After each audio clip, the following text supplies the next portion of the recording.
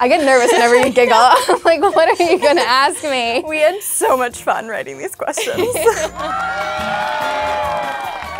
Hi, I'm Emily from Riveted by Simon Teen. We are here to play Would You Rather Book Lovers Edition with special guest Emma. Hi, I'm Emma and I'm from the YouTube channel EmmmaBooks. Don't forget to like and subscribe for more fun video content like this. I'm gonna ask you a series of questions and you have to choose which of two things you would rather do. Sounds good. All right, let's do this.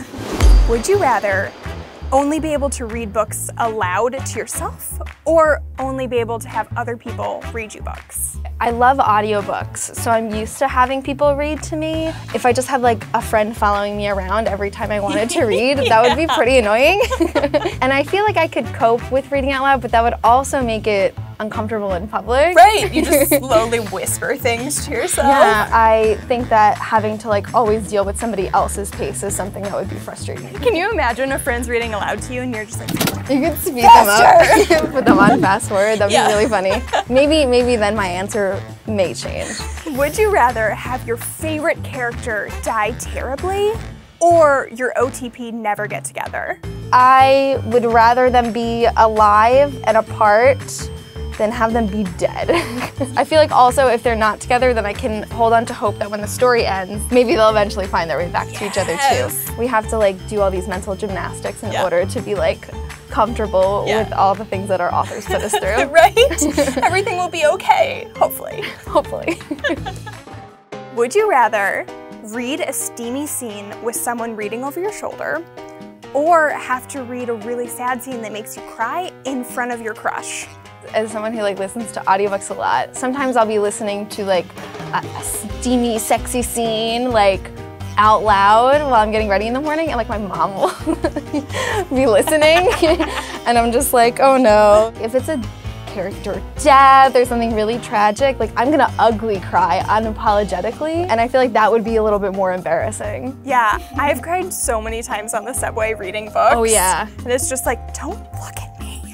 Would you rather always read the ending first or never get to read the last page? It's more about the overall story and the journey as opposed to just what happens in the end. Yeah. So I think I would rather know like how the story was intended to be finished. Me too. Even if I had to know it first. Yeah.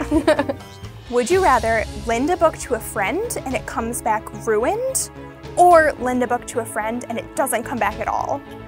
I feel like I'd rather get it back damaged because it's just so frustrating when someone has your book and you don't want to ask them for it.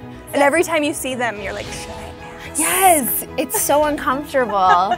Especially when you're like, I know you haven't read it yet, and I'm not going to necessarily read it either. It's probably just going to sit on my shelf too, but like, can I have it? Can I have it back, please? Would you rather not be able to read any new books for 5 years after they're published, or only be able to read the Wikipedia plots for books?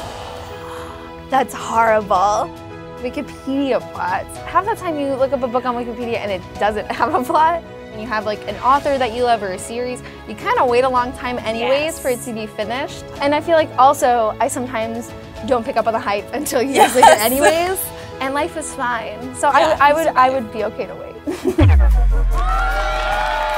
Thank you so much for joining us for this Book Lover Would You Rather. Thank you so much for having me. Before we go, don't forget to like and subscribe for more fun video content. And Emma, can you ask one Would You Rather question? And you have to answer it in the comments. Would you rather be able to raid a bookstore and get any books, as many as you would like, but you would not be able to get any of your favorite authors' books? Or you would only be able to get your favorite author's books for the rest of time? So no new books ever again. Good luck.